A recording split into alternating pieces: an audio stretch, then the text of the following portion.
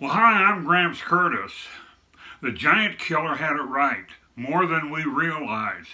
David said God's word was sweeter than honey in Psalm 119:103, and I'll add sticky too. It never fails. Every time I touch the honey bottle for my toast, my fingers turn sticky. And if you want to know the real truth, I find God's precious word to be sticky also. You want to know that sticky scriptures lead us to real treasures far greater than a pirate's chest of glittering gold and jewels. Even more than that, the Holy Spirit makes those treasures of love and truth grow each day. Yes, you heard me right. Treasures of love that grow within us each day that we invite the Holy Spirit to do so. Some of my favorite over-the-top scriptures include more than conquerors, exceeding abundantly above all, sweeter than honey to my mouth, study to be quiet, mount up with wings as eagles, and greater love hath no man than this, just to name a few. As I was recently feeding on the words of the Old Testament book of Isaiah, I found another strange phrase to add to my list.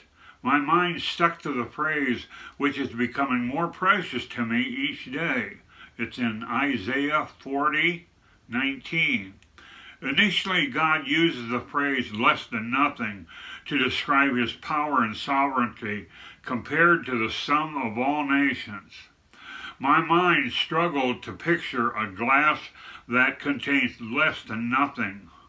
As I added the phrase to my sticky verse list, I continued reading and found myself in the middle of a treasure of truths about God's attributes, especially his sovereignty.